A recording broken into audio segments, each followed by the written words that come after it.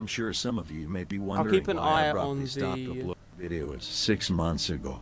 I took a few weeks off, and then over the course of the Was new I just year completely decided I inaudible? would take What the was I opportunity about to to catch say up on before I some reading got and make changes to drowned my out by the content, video? which I had been wanting to do for some time.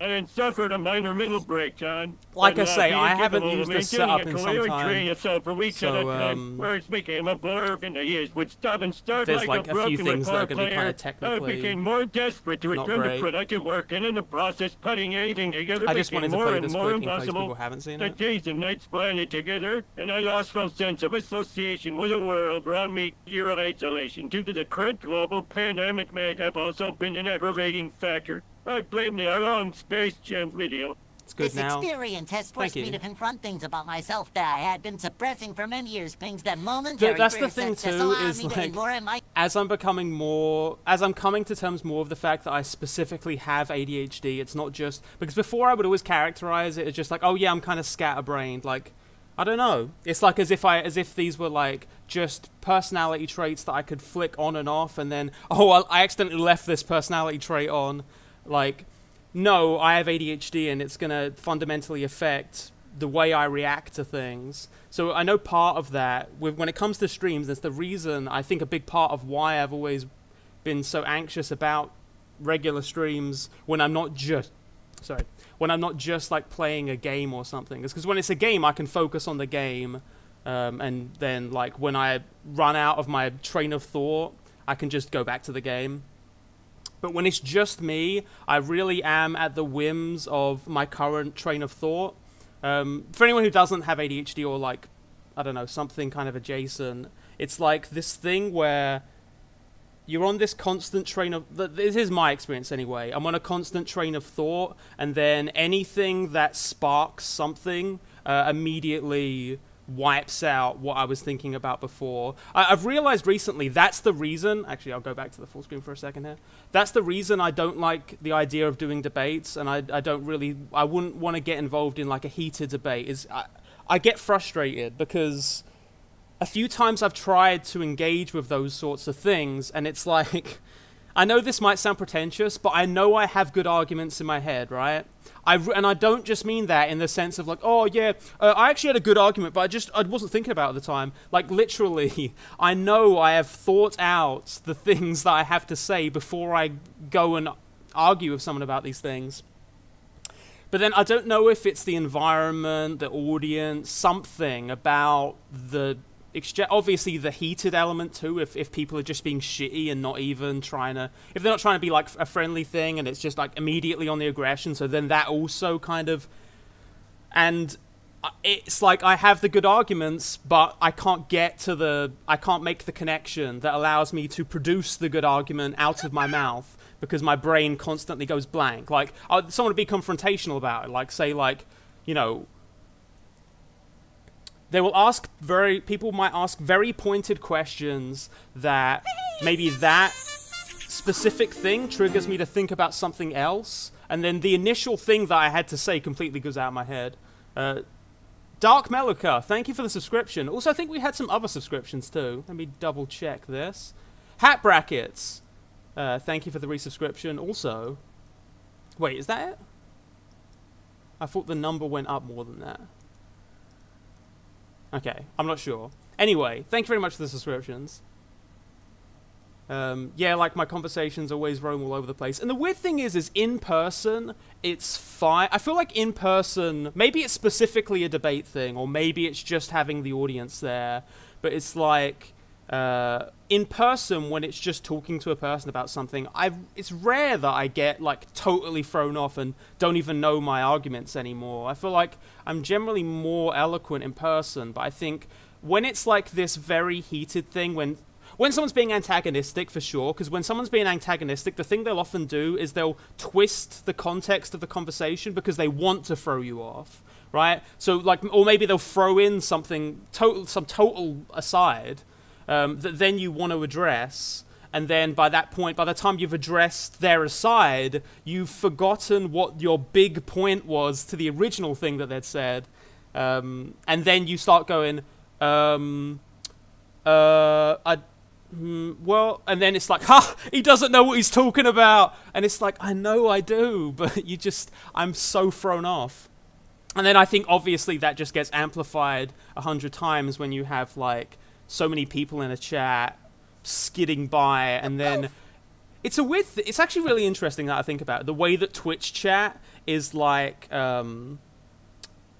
Twitch chat is intrusive thoughts. Once it gets to a certain size, a Twitch chat is an intrusive thought, because as the chat starts to scatter, this is actually quite a nice chat, and in general my chat has always been pretty nice. You tend to like, I mean, I don't mind if people want to like just say a bunch of things in chat, but generally speaking my chat is a lot of like bigger chunks of text, I guess, which is nice because then that gives people a chance to give a little bit more of a nuanced take or give some context, and then people can read that, and I like that more. When it's just skidding by, it's like an intrusive thought. It's like you stumble, you start to stutter or something, and then when the chat's skidding by, it's like, you know, most people in general aren't really shitty, but I mean some communities are, and then you just start seeing like little shitty comments just like skidding up, and then it unavoidably throws me off. And I think I was denying that. For a long time I was denying that that was even happening to me. Like I was just pretending that like, oh no, that, or rather, how about this? For a long time I pretended that that was just ideas are held hostage in a debate by an obligation to aesthetic fulfillment. Yeah, that's that's actually a good way of putting it, Arekizan. And thank you for the resubscription.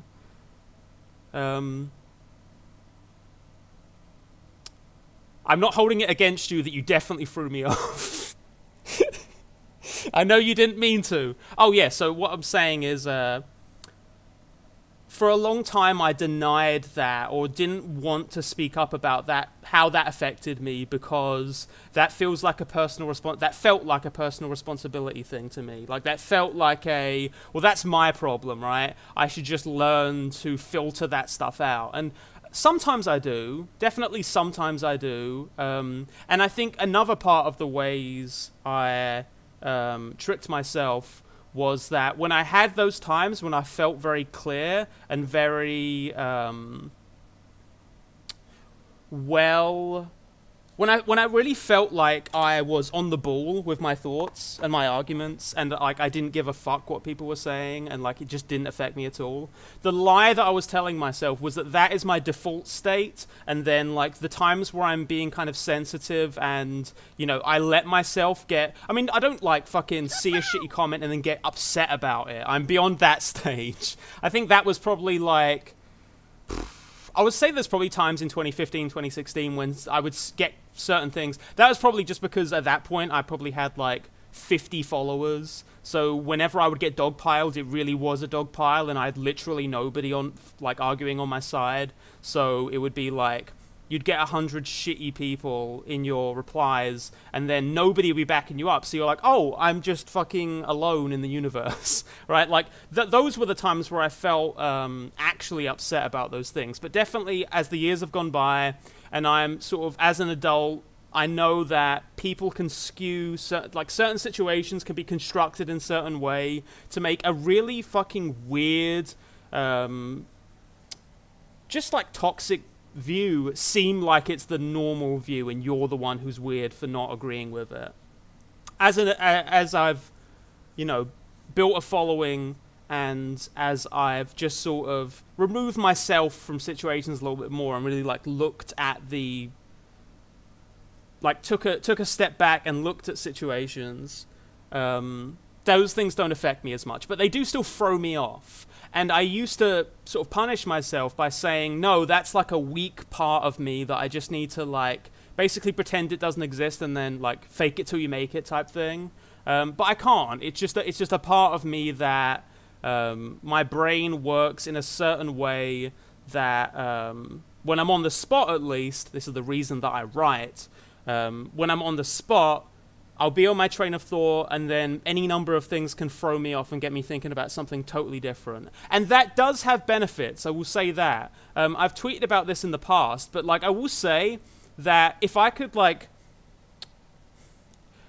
one of the nice things is that I know that if I could go back and change things, I don't think I would at this point. Like if I could have, because I've had some, I guess, I started to build a grudge against teachers that I had when I was younger, who I knew were educated in a little bit more in child psychology, or would have been able to spot the signs that I had ADHD. Like, for instance, the fact that literally every single one of them said, when Jack's interested in something, it's really easy to get him to be very, like, engaged and involved in the class. And when he's not interested, he just doesn't do any work at all, and he just, like, doodles on the side margins of the paper, and he just doesn't get his work done. And whenever he's called on, he just doesn't know, he has no idea what's even being talked about. Every one of my teachers said that. But none of them ever, like, put together, like, oh, maybe there's something fundamentally that needs to be worked on here. But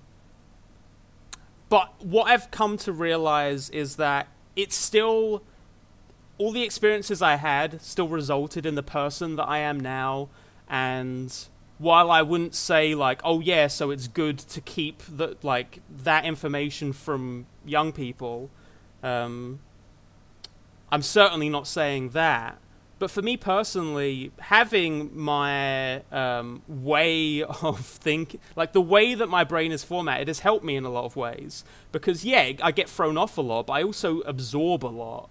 Like, I'm constantly switching between subjects when those subjects, like, when something no longer is interesting to me, it's kind of like a death. Like, that subject's kind of dead to me at the minute because there's a new thing. And then I would latch onto new thing and new thing and new thing. And I think it's given me a fairly broad look at the world that I don't think I would have had without the specific way that my brain is. Windows Photos just made me an album out of my YouTube thumbnails. Thank you, Windows Photos. Whatever interests you is what's giving you dopamine. Right, yeah. This is day 5 or 6 of me taking antidepressants. And I wouldn't say I've really... I think I have a fairly low dosage. I could probably get the exact prescription for people in chat who are curious about it. Because I feel like I don't really care. I'm fairly okay with being open about it. I was in a low... Like I was talking about in the video... My update video, I was in a very low place around February, March time. And so I just wanted to, like, make an active effort to get myself out of it. Because I think what I realized was that it was in here. Like, my issues were here. And I know that because I'm financially secure. I'm in a loving relationship. I have a loving family. I have the freedom right now, financially, while obviously I'm not fucking, like, mega bucks. Theoretically, I could probably book a flight and take a vacation anywhere on the planet, right? Well, not anywhere on the planet, but anywhere where tourists would be allowed. I'm going to pretend COVID's not happening right now. But, like, you know what I mean. In theory, I have total freedom at this point. I'm one of those... no, I'm not going to say it. Like, I'm not, while I wouldn't say, I'm not like the fucking 1%, but I don't have the same level of financial desperation that I did for large chunks of my life, or specifically financial limitations that maybe convinced me, or issues with relationships, or issues with family or friends, that would have led me to believe that those were the issues, like those were the things, like, oh, if only I had a loving relationship, oh, if only I had money. I know it's not those things because I have those things, and I still, February, March, it was like a fucking mess in my head. So I knew that it was specifically something in my head. So yeah, I sought treatment. Right now I'm on a fairly low dosage of antidepressants, and I really don't feel anything, but I'm not sure if I'm supposed to be feeling anything. I've been more productive over the last few days. Like, I made the update video, but I'm not sure as to what extent that's just because... what extent that's only because I sort of got myself in that headspace. 1 second, actually. I'll finish playing the video. Give me a second. My Tom sent hurtling back at me and finally got me to seek professional consultation.